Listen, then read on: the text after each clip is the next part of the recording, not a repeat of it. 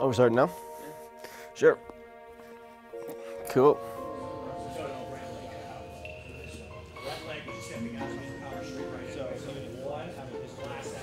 I want to write my own story. You know, there's a way I want to live my life. There's a way I want to go about my days, spend my years that I have here. And for now, this is what I want to do with those years.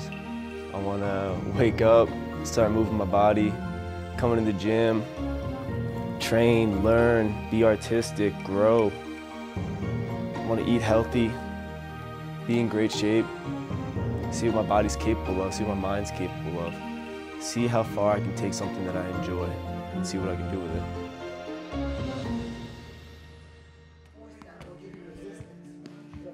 I first discovered the sport when I was 11, watching UFC 30.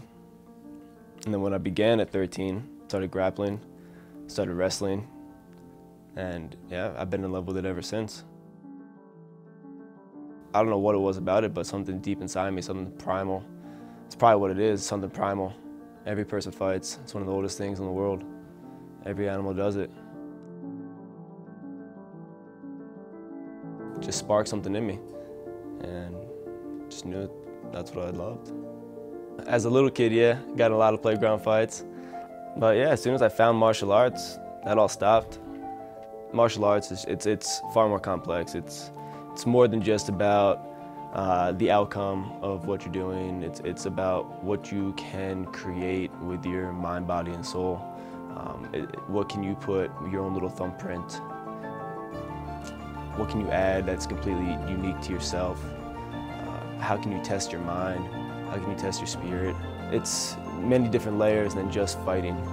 Martial arts is much, much deeper. You know, I feel like a samurai. I could sit quiet in meditation all day. They can go on the battlefield and fight to the absolute death and not have a worry in the world. Martial arts, it's completely changed who I am from the inside out.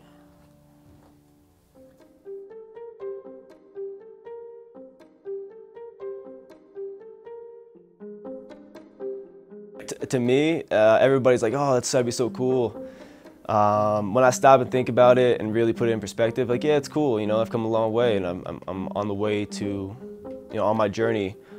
It's going exactly how I expect it to. But I expect these things of myself. I set high standards for myself. I believe I'm one of the best in the world, and I have some of the most capable skills in the world. So when I get knockout of the year, I get newcomer of the year, round of the year, it doesn't surprise me. These are the things I expect myself to put on. The only part that is unexpected, that comes out of nowhere, the only time that ever happens is injuries. 4 years ago, doing some wrestling, shot a double leg, guy sprawled out and hipped into my shoulder and just dislocated, popped right out. I was like, that's it, I'm done, my career's over. Turns out it was the greatest thing that ever happened to me. That's when I discovered all the movement work. I started digging deeper into this, all these layers of movement, all these layers of what the body can do and how to make it better, and all these different capabilities, and how they overlap into fighting, and how fighting overlaps into them, and how they can help one another synergistically. Anything you can think of that has to do with moving your body. It could be dance, it could be fighting, it could be snowboarding, it could be squatting, hanging, climbing trees. It could be standing still, completely still. It could be how you sit, how you lay down, how you get up. Any type of way you move your body, that's movement. It encompasses every single thing that you do with your body. Because most people don't understand how to move their body. They don't understand what a capable tool it is and what it's able to do.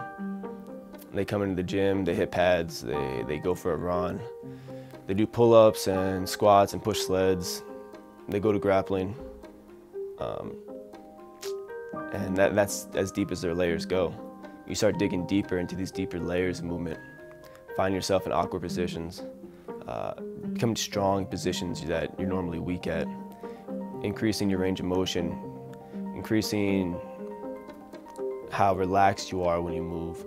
All these different things, they overlap into the sport and into everyday life, and just it makes you better at everything that you do. It's such an overlap. Increases your athleticism and just your everyday capabilities and well-being and how you feel.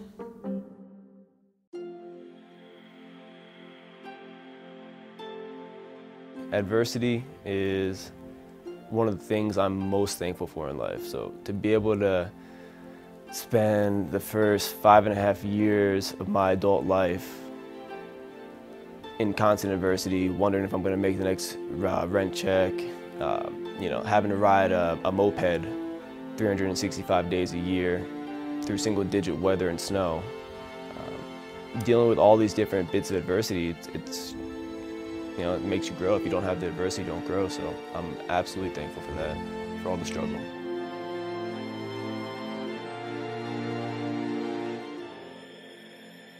I love what I do. I don't want to do this forever. There's other things I want to do in my life. I have an end date. That's when I'm 30. Hopefully make a fuck ton of money. And then I want to go and do other things. But for now, it's not about the end game. It's about what I'm doing. It's about the journey. It's about who I'm becoming, what I'm doing now, what I'm learning, and who I'm sharing it with.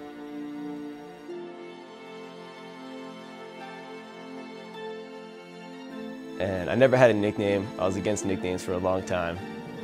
And then decided to try to come up with a nickname. Couldn't come up with one. And then one day we were sitting down at IHOP in Palm Springs, California, eating some pancakes, me and Cub, shooting the shit, trying to figure out nicknames.